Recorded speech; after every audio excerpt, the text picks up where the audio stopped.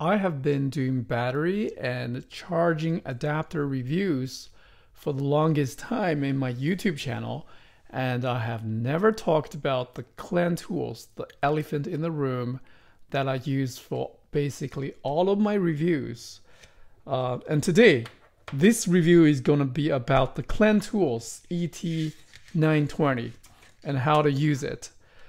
First of all, you will see it has two cables, one USB Type-C and one USB Type-C output, and a USB Type-A output and USB-A input.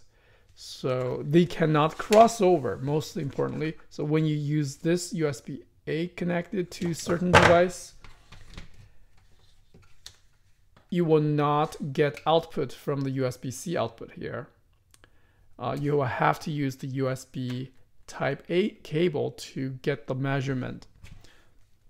So that's one catch, and it has a large screen. I like how easy it is to just show to the camera that the charging speed. For example, if I want to show you the base is 30 watts USB-C charger to my iPhone.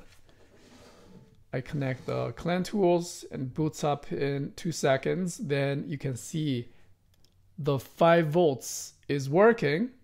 Then it's gonna go to the 9 volts and the amperage will increase. So these information are not possible without such USB meter like this. This is a very well designed meter, very large text, clear to read, and it has a history accumulated charging in terms of milliamps and watt hour, and the charging duration, the charging session in minutes, hour, and seconds, and the resistance 6.94 ohms.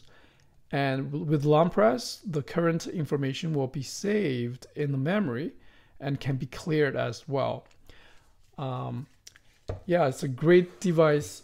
So right now we can see it's charging the iPhone at so using that voltage times amperage, that is around 10 watts, right? It's over 10 watts. So it's like 9 times 1.6. It's gonna be 13 watts. Okay. And let's try the wall adapter, which is 65 watts max, still using the USB Type-C to USB Type-C. Takes a minute to boot up. Let's see, it's 5 volts. Again, looks like iPhone was able to manage to negotiate for 9 volts charging. So the wall charger with the iPhone with the state of charge is 55%.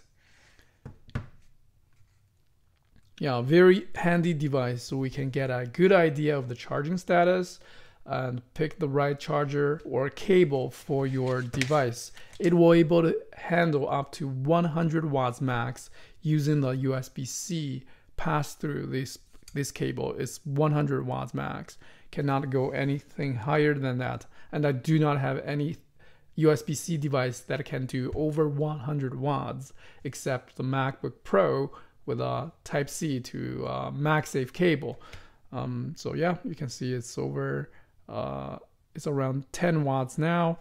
You can also use this device to identify high quality or low quality cables, tons of use case, and get the total capacity of certain battery banks. But there's one drawback. If I were to test the total capacity, as soon as the battery dies, if I forget to press this button to save the memory, the current session will be lost.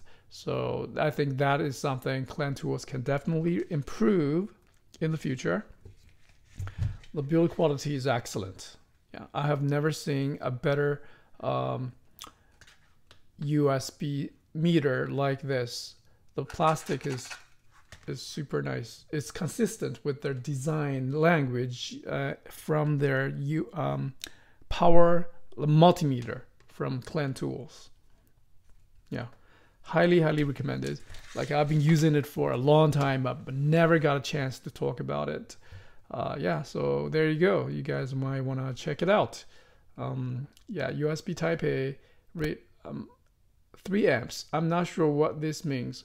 So I assume that 0 amp to 5 amp is about the 20 volts range. So 20 volts times 5 is going to be 100 watts max.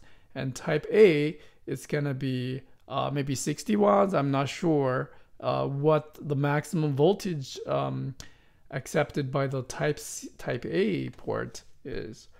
So yeah, very good tool. I've been using it for a long time, and I will be I'll keep using it for all my future reviews on my YouTube channel. This is a great tool, highly recommended. Thank you very much for watching.